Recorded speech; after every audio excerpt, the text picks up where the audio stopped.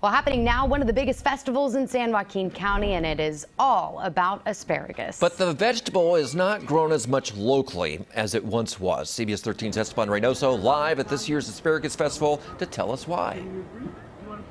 Well, hey there, Curtis and Hunter. Yeah, it's a little bit of a bummer, right? In the past, there used to be 60,000 acres of asparagus farms throughout San Joaquin County Delta. Now there's only one farm, and it produces 500 acres of the asparagus that's used here in the festival.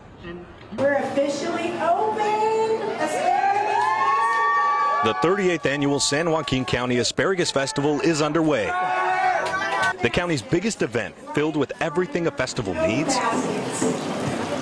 And every kind of asparagus you could need, from deep fried to bottom to bacon wrapped, and even asparagus ice cream.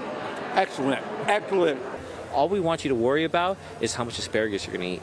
Alan Sanchez with the Asparagus Festival says the event is made possible because of asparagus in the Delta that is now getting harder to find. Asparagus was abundant here in the San Joaquin area, especially the Delta area was perfect conditions for that. Now, going into the 38th year, we're looking at a situation where this festival keeps the asparagus here in California. If this festival does not go on, the farmers understand that it's just not profitable for them to keep it here. That's because ever since 1994, when the North American Free Trade Agreement, or NAFTA, went into effect, farmers had to compete with Mexico for profits, where labor south of the border is 96% cheaper.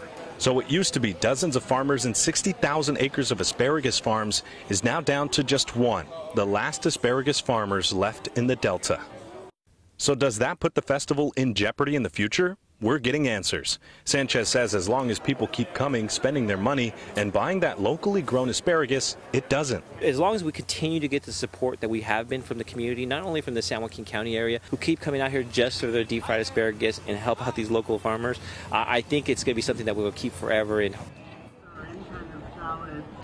And we had people from the Bay Area come out to enjoy the festival, and even spoke with a woman from England who came all the way out here across the pond to enjoy that deep fried asparagus that you just saw, right? So this is the kind of stuff that keeps the festival going. Now, I spoke to organizers who said that last year they had 150,000 people here over the entire 3 days that the festival is going on. So hopefully this year they break that and they'll be out here, rain or shine. Guys.